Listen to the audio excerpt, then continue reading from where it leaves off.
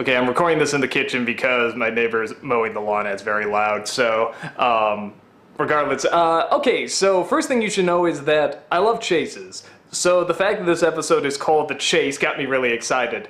And what I like that this episode captured, it's not a particularly story-driven one. It doesn't all tie together to the big story necessarily. What it captures, though, which I think is very important in any long, ongoing conflict, is the chaos of it. Because in chaos, there's often confusion. And in confusion, there's surprisingly clarity. Because you forget sometimes what the conflict is and what you're fighting for, and you are reminded that you're all part of the same species. In a sense, you should all be on the same side. And I like in this episode, through all this chaos going on, through people splitting up and constant running through the night, they never get sleep and they start snapping at each other and they start splitting up and teaming up with other people they don't even know and coming across strangers and fighting duos and trios and whatever that wouldn't normally be hooked up together. They discover certain things about what they're really looking for in terms of who they will team up when the chips are stacked against them, or when they need a friend, or who their friends are, who will do what for who will not do what for who. And again, an episode like this I think is a very smart episode to have, because you're actually learning a lot about the characters without necessarily going into their backstory, just seeing how they act to a very long, chaotic situation can really demonstrate a lot.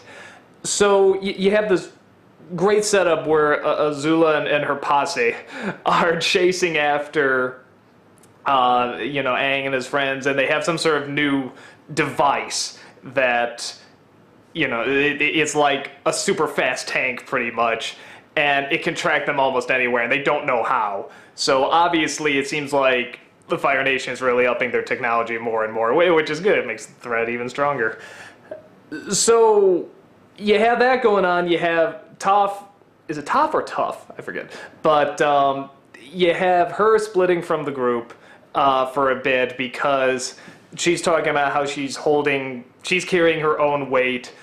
What's the problem? And Katara's having a problem because she should be contributing more to the team and be a team player. And I'll be honest, that's not as much as you would think. Oh, come on, that's obvious. I actually think there is a touch more going on there. I've come across that situation sometimes too. It's a legit situation. So someone that just says, "Hey, I'm doing my own thing, just let me do my own thing," and then others are like, "Look, this is a team effort, you have to be part of the team, you have to help out, we'll help you," and so on and so forth. So I thought that was actually a very legit sort of conflict going on there.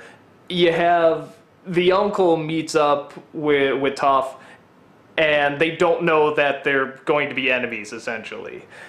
They just run into each other, they have no idea who they are, they're just two strangers lost, and they share tea together and they have a conversation. What I really like about this is that you could show them having the conversation and that could be enough. You would have your message out there that, hey, look, these people don't know who they are and yet they're getting along because they don't know who they are. That's the message.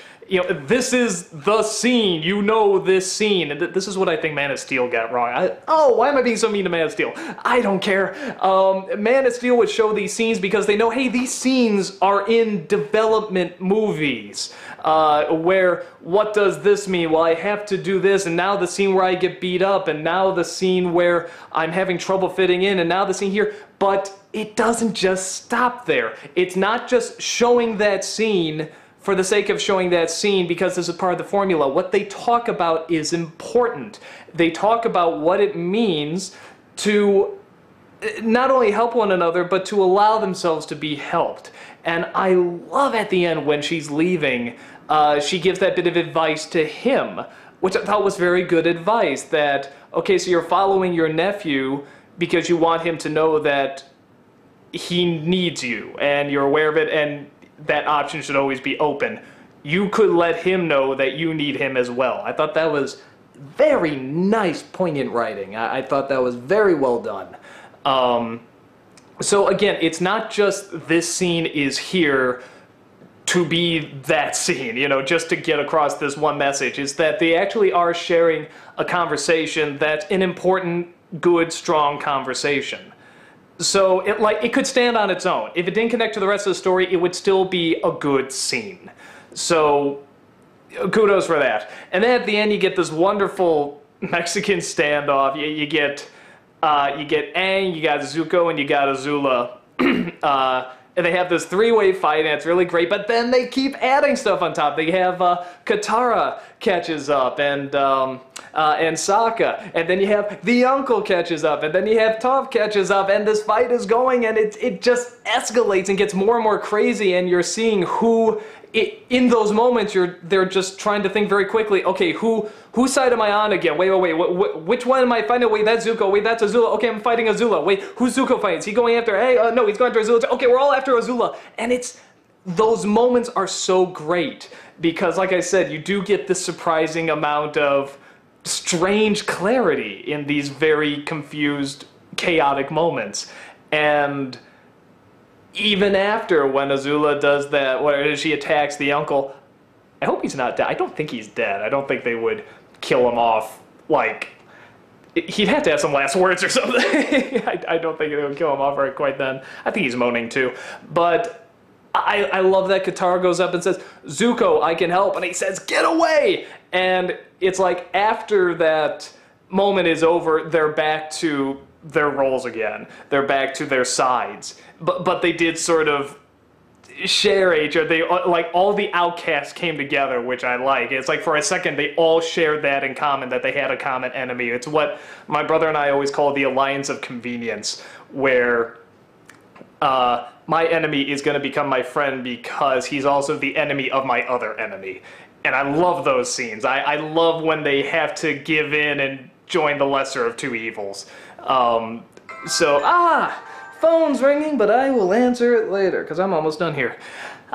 So, again, a good episode, I would very much argue an important episode. You see something called The Chase, and you would just think, oh, it's just a chase. But so much is revealed about the characters in not necessarily showing their backstory or just talking, but just what they'll do under pressure. In fact, you could argue you can actually learn the most about a character in those moments. So I think this was a very strong, very important episode, and I love that it doesn't end with Zuko talking to his uncle, it doesn't end with Azula saying next time, it just ends with them sleeping. I thought that was a very good, fast, but also very effective way of ending it. It was so quick you could almost miss it, but it is just, the episode's so chaotic and so fast-paced, you do just take a breath, you just go, whoo, and you feel that breath. You feel that need to, you know, for just relaxation, just to stop. So, but in a good way. So, a very, very good episode. I enjoyed it immensely. So, that's it for this one. I'll see you at the next one.